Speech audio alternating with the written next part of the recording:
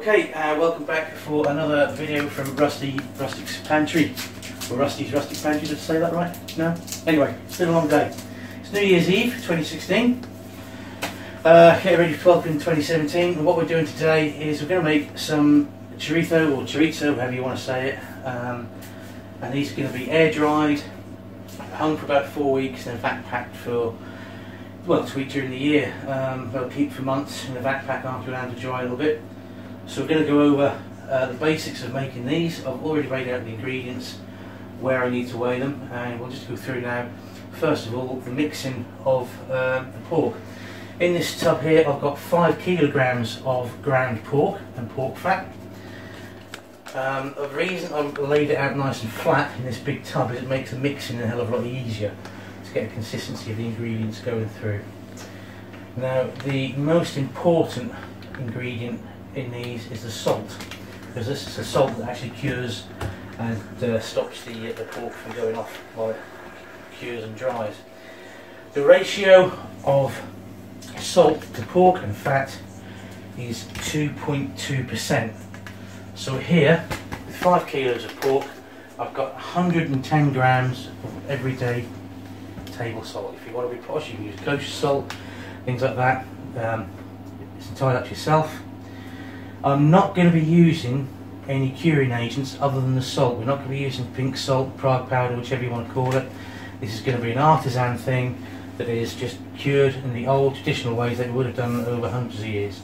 So to start off with, we sprinkle the salt as evenly as we can over the top of the pork. It doesn't actually look a great deal when you think about it compared to the weight of the pork, but this is all that's required to get the curing done. Get it over nice and easy and even, and it makes the mixing an awful lot easier. So that's important, 2.2% of the weight of the meat to cure it. Next, we've got some very, very finely chopped garlic, which I'm going to put on here. You do want quite a bit of garlic in the chorizo, more than you would do, say, like an Italian or a French salami. Now, I haven't actually measured this out. I'm quite cavalier about what I do. Is really the only things I measure out are the weight of the meat, for the weight of the salt, because that's a really important bit. The rest I just do by eye and by taste. So we spread all that out over the top. Next, freshly ground fennel. These are just some fennel seeds. I'm not going to go too heavy. That's quite a strong aniseedy taste. Now remember, we really want the smokiness of the paprika to come through. So a little bit of fennel in there. Now we come to the paprika. Just rinse these gloves for a second. This is the main reason, another reason why I'm wearing gloves, is because paprika can be awfully, well, stains dead easy, and it takes ages to get off your skin. This is going to need a lot of paprika, so I've got a tin here of sweet paprika. I'm going to add the whole tin. I don't know what the weight is, 70 grams of that. So this is your extra sweet paprika, nice and smoky. Now it looks quite a lot of paprika to that, but bear in mind when you buy chorizo, all you see really it is just bright red. And just a little bit of normal everyday paprika just over the top of that. We'll see as we go over the colour, this as we mix it, as to whether we need to add any more. Finally, a little bit of very finely ground black pepper.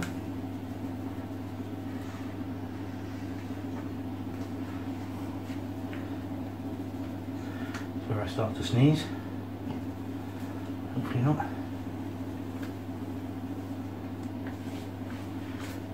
Let's give that a little rinse. And then, to loosen it all up, to go into the casing to make it nice and sloppy, as it's Spanish sausage, we're using a Spanish sherry. Good glug of that to keep the mixture nice and loose. And this is the messy bit. Here we go. Then there's only one way to do this, and that's just to get in there with your hands and give it a thorough, good mix up.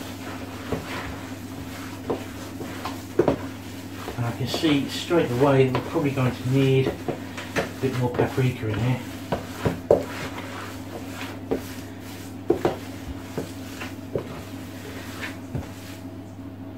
Any strands of sinew or anything you see in the pork mince, just remove it this time as well.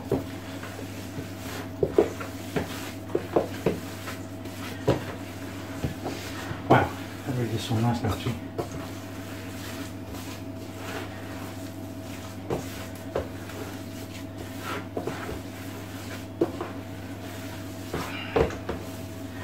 And by the time you've done this, you'll end up with arms like Popeye. Get some more paprika in there.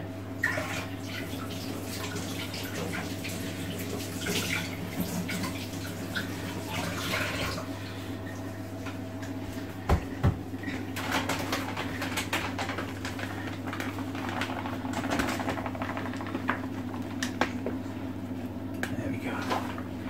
So I'd imagine we've probably got in total about 150 grams of paprika going into this. We've used a 70 gram pack up. And probably putting the same again of the normal paprika on top of the sweet.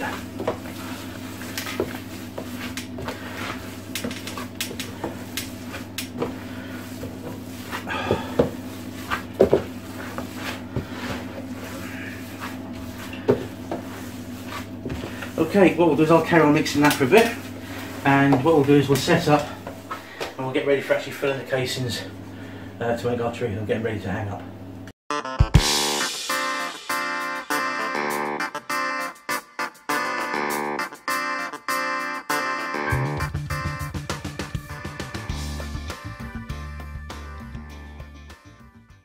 Okay, so we've come back. I've had time to do a little bit of clearing up and sort of set up my sausage stuffer.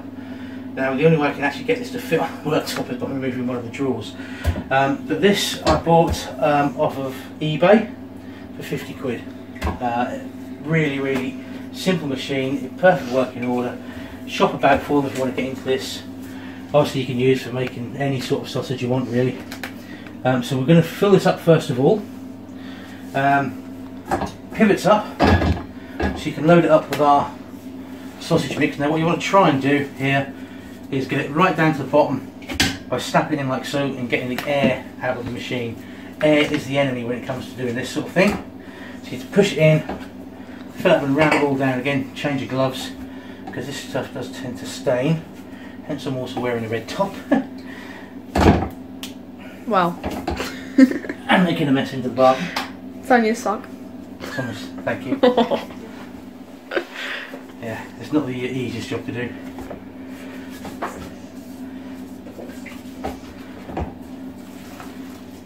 So we get in there, push it all down. If you want to put your hand over the end like that, just make sure it's not coming out. But I've got a tea towel down there to stop all any stuff coming out onto the worktop itself. Nearly there. We're going to have a good couple of runs of this.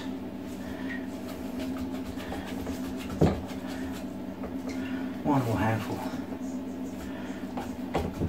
And that'll do. I don't know if you want to have a quick look at the top there. I haven't filled it all the way to the top because the plunger and everything's got to go in. So that's the actual stuff of the machine filled. Lower it back down and it's got a locking pin that goes through the holes there that won't stop it rising and moving while we're actually filling the sausages. Now, what I haven't done is put in our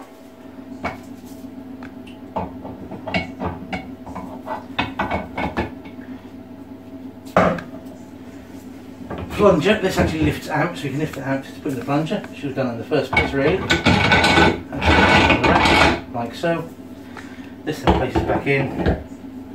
Into the cradle, back down, and lock it in place. And then the handle obviously goes on here, which will actuate your plunger. Now, we've taken the plung out on the plunger to let the air out. You can hear that hissing out now. There's a little tiny gap in there, just to let the air out. As soon as you feel the pressure, there you go, build up, that's now in contact with the meat in the stuffing machine. And our director has carelessly left his phone on receiving texts while we're doing our filming. So unprofessional. He's alright, don't worry. Right, the next part, we'll just move this out of the way. The next part is what we're actually going to, the casings. Now, I've already preloaded the tube. This is the largest tube that I have, and I'm using beef middles. They are one of the widest casings you can buy, natural casing, beef intestine. I'll just screw that on there, nice and tight. Now we're sort of ready to go. Now then, the first thing we need to do is make sure we get the sausage meat to the end of the nozzle. So we just pump some through to the end, just there. Because what we don't want is getting any air, or too much air, into the casings. Now then, this is where I can take my gloves off, hopefully. And just here I've got already pre-cut a little strings, because we're going to be tying these sausages individually. Now, the best way to tie these is to get the casing, let it come over the end of the nozzle, put a little bit of the stuffing mixture into the casing like so, and then what we do is simply get it, so we've got a little length of the casing, one string, tie it as close to the meat as we can, nice and tight, then flip that back over and do a double knot. That will secure the casing and make sure nothing comes out the bottom. And then what you can do for hanging it is simply tie it off in a loop, like so. Shay, there's a clear plastic bag on that table, if you can see it, sort of a patterned one. Let's have a look. It's alright. I'm going to use this as a guide to the length of the individual Chorizo's we're going to make, because these are the bags that I'm going to try and vacuum pack them in once they're air dried. Now then, this is the really tricky bit, and you can guarantee if it's on camera I'm going to make a complete and utter mess of it. But we're going to fill the casings now, so gentle pressure, let the meat slip into the casings, guiding them off nice and slowly. You can see I'm no expert at this. They will start to curve around a bit. Use your hands to create some tension. Let them fill up nicely.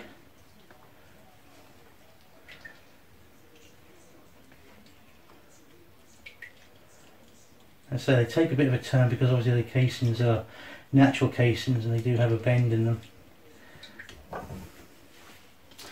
And that's it for the first one. What we do is back off the pressure a little bit.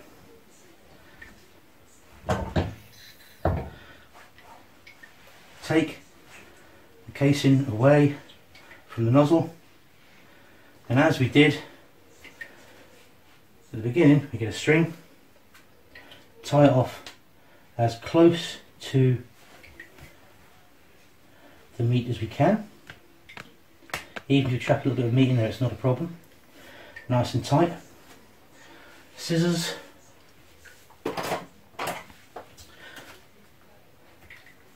Trim that off, and again, flip it over. Double knot this end so that nothing comes out. Now with this loop, this string, you can actually omit doing the loop. Cut the string off, and there you have your first chorizo, all nicely filled, all ready. You see how lovely and pink and red that is in there, and that will hang for about 4 weeks to 6 weeks. So it just wants hanging up there for now, out of the way. In a couple of hours I'll probably come back. If there's any air pockets in them, I'll just prick that with a pin just to make sure there's very little air inside the sausage. So we'll do another one. Get the meat to the end of the tube, like so. Squeeze off some of the casing. One string, again serial. It's a lot easier to pre-cut these strings and rather than have to mess about beforehand. This is just normal butcher's twine. So one good knot, flip it back over, double knot, and then tie off to make your hanging loop. Like so. And again, keep the pressure on, turn the handle nice and smoothly and slowly, let the casing fill, and take the mixture. You see this will start to bend the other way now. Let it fill nice and full. It's worth taking your time on this because this is your final finished product and you want it to be as perfect as possible, really. Just checking the length on that. Okay. Again, back it off a little bit.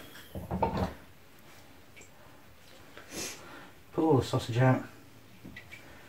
Nip the casing close to the meat. Another string as close as you can to the filling, like so. Give it a trim, fold that back over, and the double knot.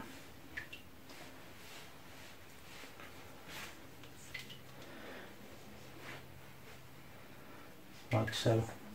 Trim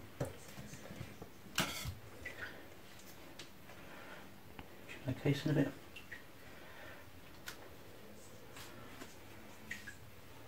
Incidentally, these casings you can buy at any decent butcher's sundryman's. They usually come in packets packed with salt, and all you do is when I get them home, I take them out of the packet, put them into like a Tupperware bag or something like a box or something like that, and hang them up. Leave them in salt water and keep them in a Tupperware box like that, and they'll keep for years basically. Keep for a long time. I've probably had these ones about a year. Again, so we'll do one more. Slide the middle off. Let the air come through, along with some of the sausage meat. There we go. And again, tie off as close as you can.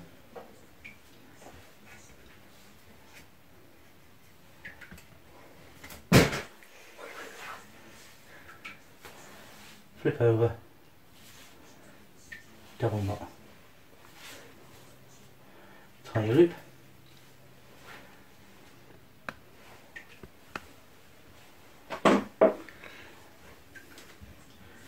and again, nice and gently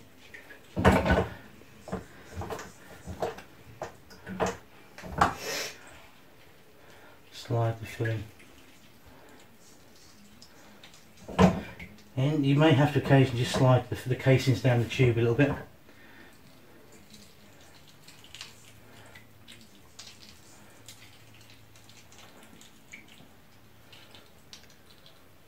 There we go. Back off to touch. Pull your casing.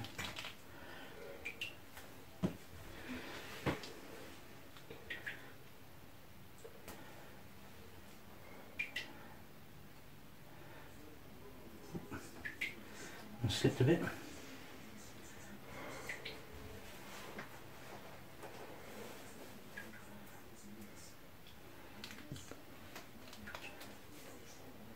Tie off. And actually just split there so it doesn't come out. Scissors, where did I put them? Where did I put the scissors? There. Come off. flip over and double knot. There we go, and that's all you need to know really. Now when these have air dried a little bit, or even at this stage if you want to, you can hang them out in a cold smoker to give them extra smoky flavour, which I'll probably do with some of these. Let them absorb some of the smoke, some hickory smoke or something like that. And in about 4 to 6 weeks you can actually eat these raw, there's no need to cook them, you can just slice them. Good enough, great in salads, really good in pizzas, that sort of thing. But yeah, well, I'll carry on and finish off this little pack. Thank you very much for watching.